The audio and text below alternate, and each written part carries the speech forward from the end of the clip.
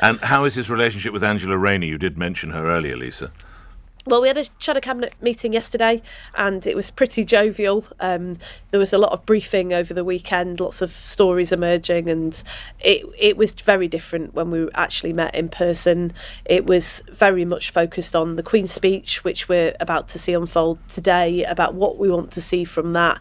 And afterwards we all went for a coffee together. So, things are good in the Labour Party, but not good in the country, and we need to see some real action from the government to address that today.